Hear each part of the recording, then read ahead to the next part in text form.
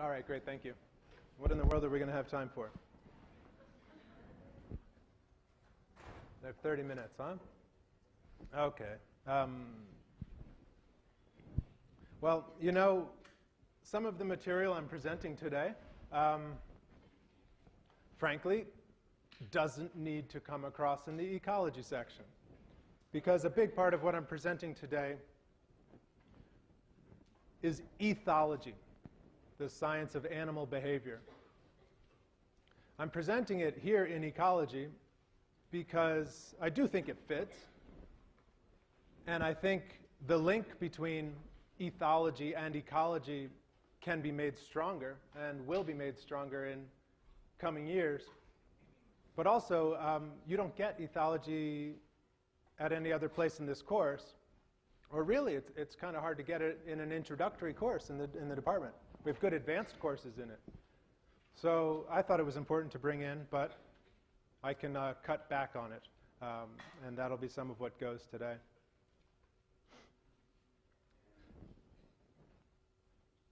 I'm going to start by looking at the levels of organization concept. It's this orienting generalization that's used in biology for demarcating the boundaries between fields, for demarcating boundaries between natural phenomena, the things we study.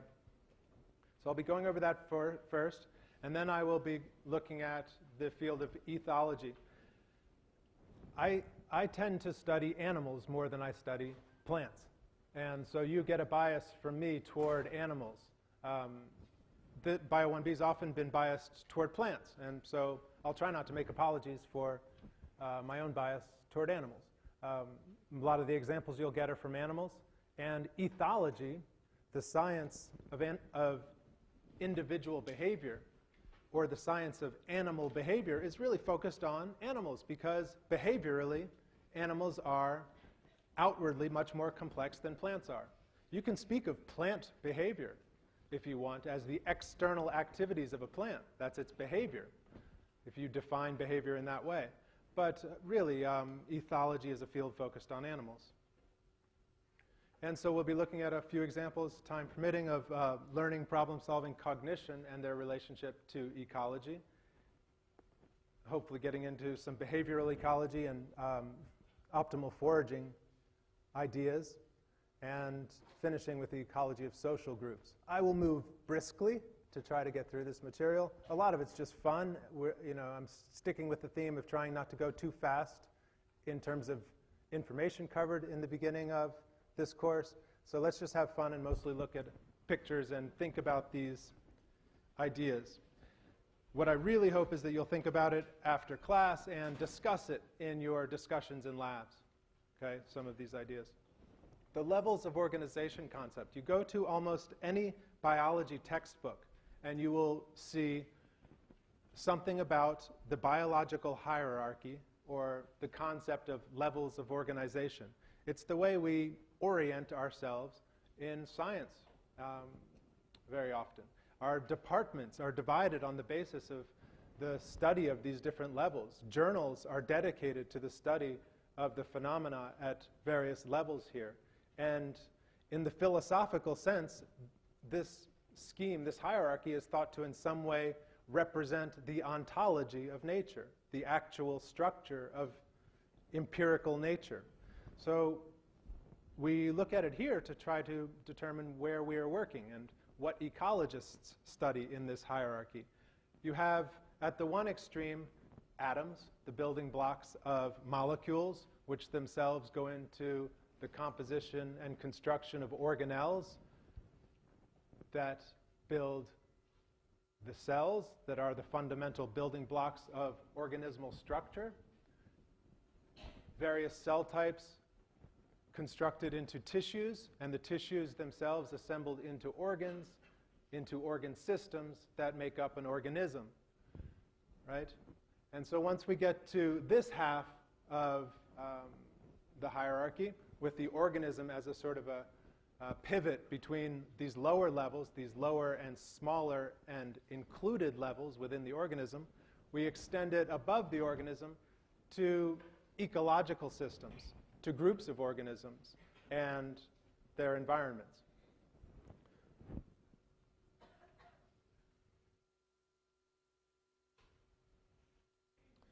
that is a tree. It's here, it's maybe a maple tree or some kind of maple. It is an individual organism. That is one individual. It's a plant, it's a tree, it's a maple tree. And in our hierarchy, that would constitute an organism, right? Have a bunch of them together in a small forest, you have a population. If we are speaking of the same species of plant, the same species of maple, this is a population of organisms. We tend to use that term only with reference to members of the same species. But populations do not exist in isolation. They exist as communities of organisms, of multiple populations. Not only are there the maples, but there are the ferns, there are other species of tree, there are mice and deer in the system, birds overhead, microbes in the soil, earthworms. This is a community of many populations, many species, coexisting in a single locale.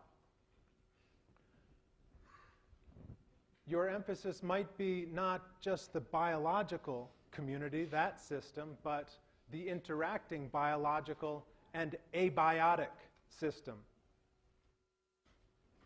I'll just have to avoid writing on the board today for want of time. This interacting community and abiotic system is what people call an ecosystem, or a landscape, or a seascape. This interacting biological and physical system, often taken at this scale, at a large scale. And scale it up further, and you have the whole Earth. You have the biosphere, or ecosphere, right? All the world's ecosystems and landscapes put together. That's all fine. I only have one difficulty with this format, really, and it's partly as a result of the evolution of our language and our terms, because people use the word ecosystem quite a lot these days to refer to any of these levels. You will hear sometimes about the cellular ecosystem, or your own personal ecosystem, you as an individual. Or we could speak of the ecosystem of this classroom, right? Because all of these biological levels exist in a physical context. You can't separate a biological phenomenon from its abiotic conditions and its abiotic environment. They're inseparable. And in that sense, every biological phenomenon is also an ecological system, or for short, an ecosystem. So just recognize that there are really two uses of that word that are evolving. One, a description of that particular level, above a community, below a landscape, or almost synonymous with a landscape, but certainly below the biosphere. And another more broad definition of ecosystem as a shorthand for ecological system. And when we use it that way, in that broad sense, we're perfectly justified in referring to, say, a cellular ecosystem. I won't focus on these, but these are just a couple of textbook examples of how the hierarchy might be presented. Short on time, I'll just deliver those to you on your slides. Looking at this one, we can play a little game. I don't think people can see my laser pointer in the adjoining rooms. What would this be an example of? It's not a great picture example, I wouldn't think, but of our levels, given what else you see here, context, what would this be? It'd be a population. It's a family, probably. It's a mother and offspring. But yeah, it's a population. If you can focus on a population at any scale, really, whether it's just 4 or 5 individuals, parent and offspring, or all the species of field mouse in that area, that would be the population. That would make this suggest that this is the community, right? Many species of organism, bromeliads, and in a rainforest with their trees and the frogs that are living inside them and the insects that are flitting about and so forth. This would be an ecosystem because you have water there, I guess, and sky above. representing the abiotic environment and the interaction of the whole community and the abiotic environment. This representing a landscape in this context. A landscape, sometimes the term used to refer to multiple ecosystems in their interaction. So be flexible, as that's often a hard lesson to learn, actually, in coming into biology, is the definitions in biology and the boundaries are often much more fuzzy than they are in physics or chemistry. And that's the reality of biological phenomena. They exist very often with fuzzy boundaries, and so you need to be flexible in your definitions. We can't forget the whole Earth and its role. All right. Okay, getting into ethology abruptly. The science of animal behavior. It really came to form with the work of these three individuals, von Frisch, Lorenz, and Tinbergen. Three Europeans working variously in the early and mid and late 1900s, who were recognized in the 70s for the contribution that they had made. Not recognized so much during their most active periods of work, but much later with a Nobel Prize for their work in animal behavior. They were credited with having advanced the study of organismal behavior beyond an older and stubborn dichotomy between vitalists and mechanists, who really were at loggerheads and struggling to make strong inroads in terms of the experimental and field study of animal behavior. One of the main contributions of these guys was to couch the study of animal behavior in an evolutionary context and in the field, and thus in an ecological context, to ask questions about behavior in the context of evolution and ecology. So a couple of examples of their work, starting with von Frisch and his study of honeybees, European honeybees, and their communication. Now these slides are not, these topics are not part of your reading. They are in your book, so you're welcome to refer to the parts of your book that these cover for additional information, but they're not part of your assigned reading. This is all too interesting just to skip, though. I'm not sure what's more amazing, that bees actually do this or that this guy discovered this. Really fantastic the way honeybees communicate knowledge of their environments and specifically their food resources when they get back to the hive. A bee comes back to the hive and it's a big buzz of activity and everyone's huddling around watching this bee dance, quote unquote. If it does a sort of a round dance like this, it indicates that food is very close by and go seek this food. It's very nearby without much additional instruction. But if the bee performs a dance more structured with these semicircles of movement and then this long line where it waggles its abdomen as it moves, it's giving specific information to the viewer about where the food source is in relation to the sun, in relation to the position of the hive itself, and something about its distance, given the duration of that linear waggle dance. It communicates that to the other bees, and off they go. If it waggles long along that linear stretch, the next bee knows to fly quite far, and off it goes. Just incredible. Hard-won information from very patient observation under a hot sun, getting stung in the field, right? This is what the sense in which this is all grounded in basic natural history. Nico Tinbergen's research on wasps, following wasps back to their nest, noting that they seem to find the hole that is their nest based on a landmark system and some sort of spatial learning process. So he set up a series of landmarks around pine cones to test this idea, allowed the wasp to orient with those pine cones to come back to the nest, but switched it up on the poor little wasp and moved the pine cones away from the nest, such that when it came back next time, sure, it went to its landmarks, used those, and sought the nest inside the ring of pine cones, and would do so indefinitely, really, until it stumbled on the existing nest, the real nest. An insight into how they're using spatial maps to find resources, or in this case, their shelter. Konrad Lorenz is a beloved figure in biology in many ways, in part because of endearing pictures like this from his home, where he really had great insights into animal behavior and even human behavior. Was a popularizer and is very well known. But these pictures of various waterfowl following him around his property are quite well known. This is the phenomenon of imprinting, where an organism goes through a sensitive developmental period early in its life, where it's exposed to a certain behavior of another organism or object, usually the parent or some member of the same species, that it takes on as a fixed pattern of behavior itself. So it's a mechanism during this sensitive or critical period in development to adopt behaviors from other members of the same species.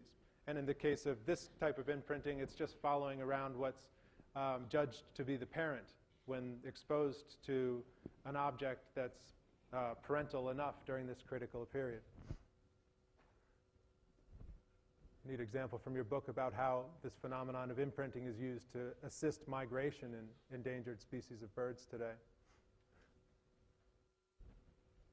I'm going to skip this example entirely. It's a really great example of the genetic basis of behavior, so the innate aspects of behavior. I'll focus instead on the innate, rather than on the innate aspects, on the learned components. So we've just looked at imprinting and spatial learning in the top, and if we're moving clockwise, we can see that we can discuss social learning and associative learning and cognitive behavior and cognitive learning.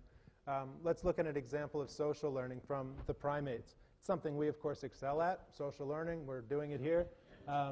But primates are also excel at this type of learning. So let's see if we can get a video to work. Just an amazing video of this mother chimpanzee in the Central African rainforest.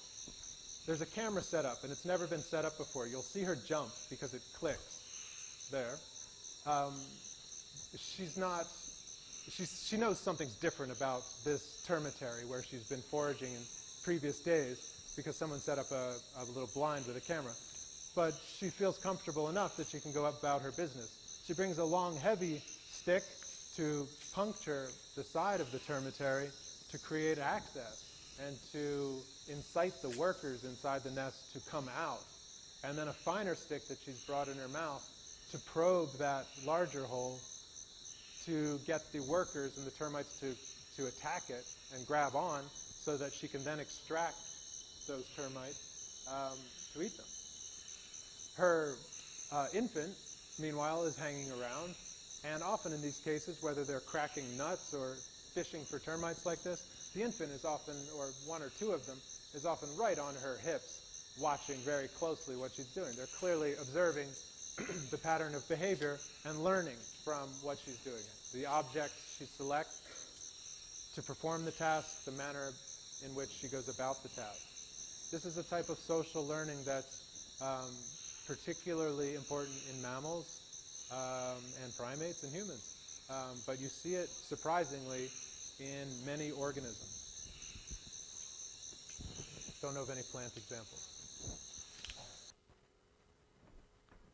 A more simple type of learning, perhaps, associative learning. You do something that ends up being uncomfortable, or a rat eating bait laced with poison that doesn't kill it but makes it sick. It will be inclined to avoid that odor, that type of bait, the next time. Associates the experience with something unpleasant and learns from it. But what about just being clever? Here's a crow with a straight wire trying to get a food object that's on a hook. The wire's straight, so it can hardly pick the hooked object up. Well, figure it out, right? Some organisms can. And corvids, crows and ravens, so it's bending the wire now into a hook that it can then use to lift the object out. Quite well done, because it's, right? I mean, it's smart, right? I don't have any problem calling that animal clever. It has its own cognition that's flexible with degrees of freedom such that it can perform these kinds of remarkable tasks.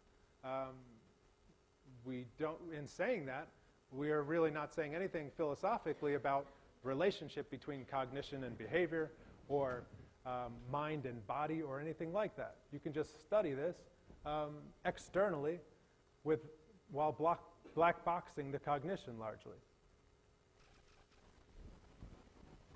So this whole field of behavioral ecology is what would link the fields of ethology and ecology. And we could do more, and some of you hopefully will do more and make contributions to just forming that bridge between ethology and ecology. It's really ripe for development. And I'll just hint here at the evolution of these behaviors. But this will make a lot more sense to you after you have studied evolution itself in the second module. So carry that slide across the semester. We'll get back to it. In this evolutionary context, evolution by natural selection is thought to have made efficient many of these behaviors. Indeed, some speak of optimizing these behaviors for their activities, reducing the costs and maximizing the benefits. You will see something like that in one of your labs in a couple of weeks. You'll see a bit of this in action.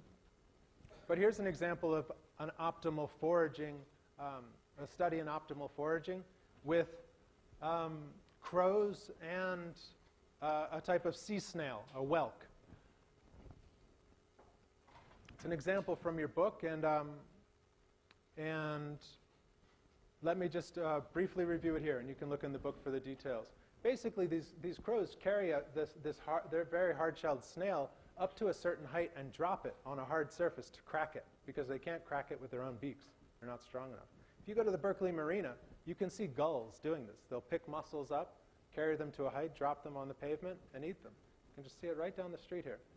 These crows do it, and the investigators were interested in whether they have a particular height that they prefer to drop these things from. Because as you might imagine, it's a trade-off between how high you want to fly and how many times you have to make that flight. Because if you just carry one of these snails up a meter and drop it, it's not going to break. If you carry it to 30 meters and drop it, it's very likely to break. But it takes a lot of energy to fly to 30 meters. But it might be worth it if your snail is so nutritious. So you can see how there are trade-offs in this process. And I'll let you review the slide to look at the data that's presented.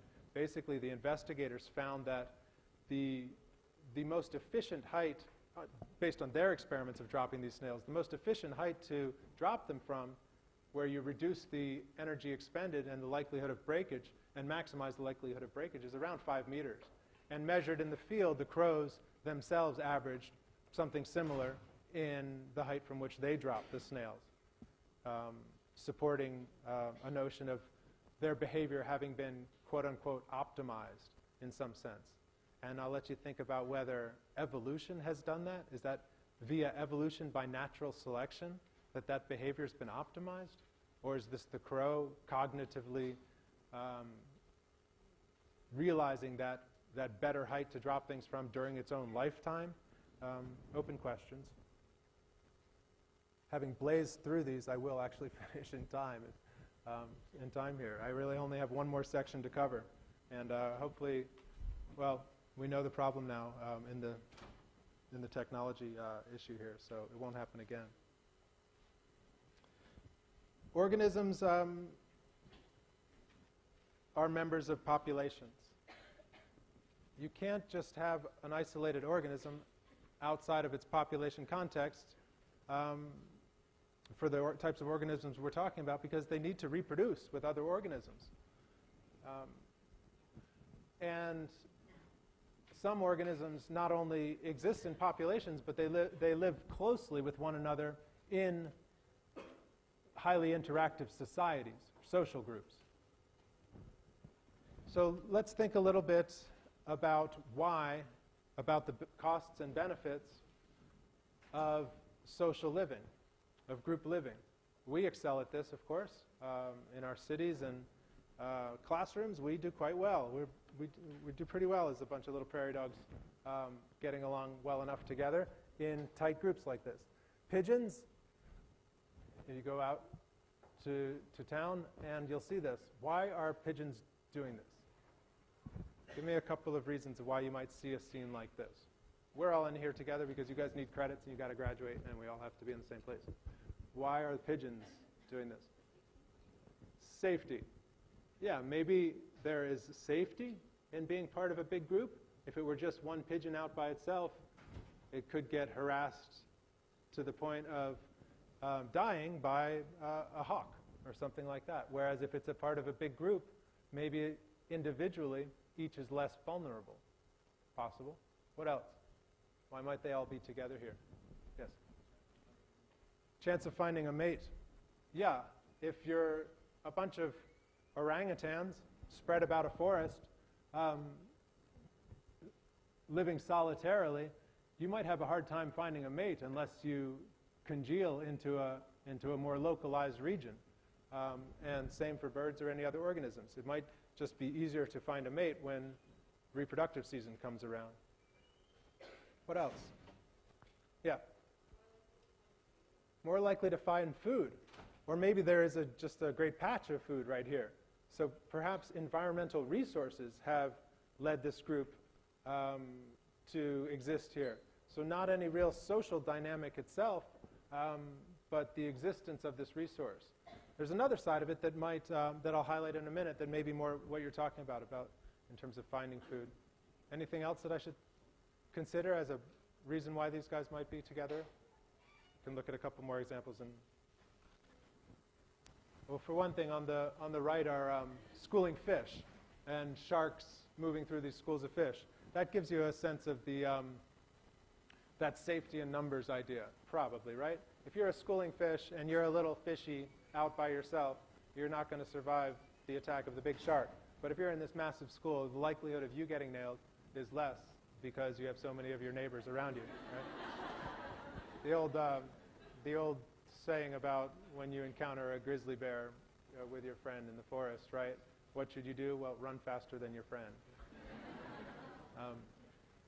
So the image on the left shows some data about flocking pigeons and the distance with which they perceive a predator in relation to the size of the flock. That's something like what is sometimes called the many eyes hypothesis for flocking. By being in a big group, you have more eyes. You have more perceptual, you have a greater perceptual range for perceiving threats as you multiply your sensory devices. Penguins have become very popular in recent years, if they weren't always popular, based on a couple of big films, right? Why are these penguins hanging out together? The reproductive aspect, yeah, probably that one too. But what else? Warmth. Thermoregulation. The basic physiological benefit of huddling in such a bitterly cold environment. They, by maintaining close contact, keep their temperatures up, right?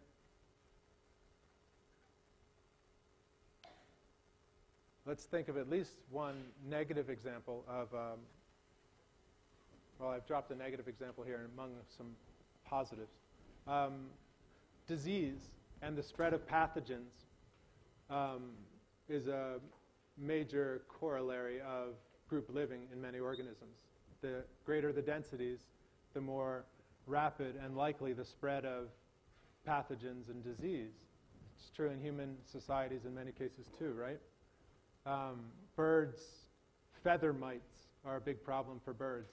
Mites that actually nibble and eat the feathers, feather tissue. And birds that live in larger colonies may experience infestations of such mites by close group living. These guys you can see more and more around California. It's the largest bird in California, except maybe the condor or something like that.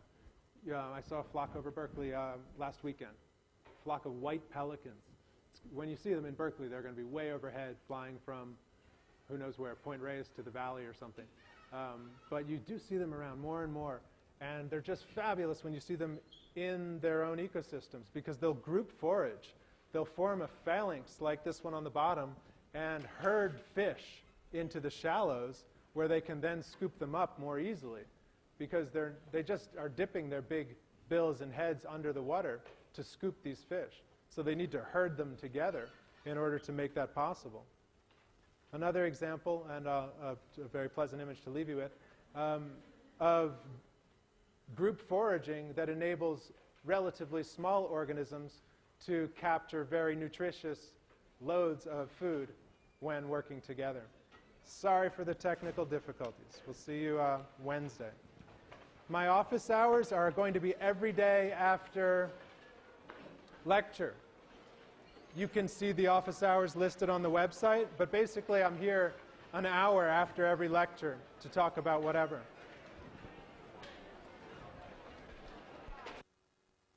See something about the biological hierarchy or the concept of levels of organization. It's the way we orient ourselves in science very often. Our departments are divided on the basis of the study of these different levels. Journals are dedicated to the study of the phenomena at various levels here. And in the philosophical sense, this scheme, this hierarchy is thought to in some way represent the ontology of nature, the actual structure of empirical nature. So we look at it here to try to determine where we are working and what ecologists study in this hierarchy. You have, at the one extreme, atoms, the building blocks of molecules, which themselves go into the composition and construction of organelles that build the cells that are the fundamental building blocks of organismal structure. Various cell types. All right, great, thank you. What in the world are we going to have time for?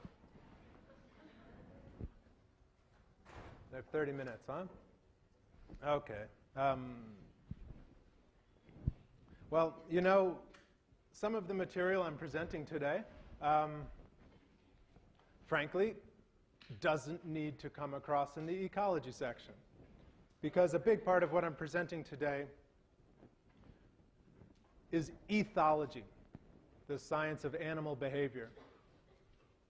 I'm presenting it here in ecology because I do think it fits. And I think the link between ethology and ecology can be made stronger and will be made stronger in coming years. But also, you don't get ethology at any other place in this course. Or really, it's kind of hard to get it in an introductory course in the department. We have good advanced courses in it. So I thought it was important to bring in outwardly much more complex than plants are. You can speak of plant behavior, if you want, as the external activities of a plant. That's its behavior, if you define behavior in that way. But really, ethology is a field focused on animals. And so we'll be looking at a few examples, time permitting, of learning, problem-solving, cognition, and their relationship to ecology. Hopefully getting into some behavioral ecology and optimal foraging ideas, and finishing with the ecology of social groups. I will move briskly to try to get through this material. A lot of it's just fun. I'm sticking with the theme of trying not to go too fast in terms of information covered in the beginning of this course. So let's just have fun and mostly look at pictures and think about these ideas. What I really hope is that you'll think about it after class and discuss it in your discussions in labs.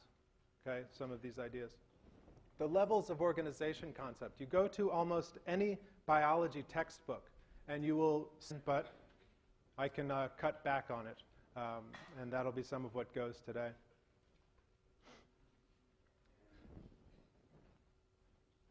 I'm going to start by looking at the levels of organization concept. It's this orienting generalization that's used in biology for demarcating the boundaries between fields, for demarcating boundaries between natural phenomena, the things we study.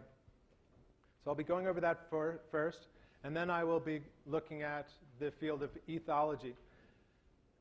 I I tend to study animals more than I study plants. And so you get a bias from me toward animals. The Bio-1B's often been biased toward plants, and so I'll try not to make apologies for my own bias toward animals. A lot of the examples you'll get are from animals, and ethology, the science of individual behavior, or the science of animal behavior, is really focused on animals because behaviorally, animals are constructed into tissues, and the tissues themselves assembled into organ systems that make up an organism, right? And so once we get to this half of the hierarchy, with the organism as a sort of a pivot between these lower levels, these lower and smaller and included levels within the organism, we extend it above the organism to ecological systems, to groups of organisms and their environments.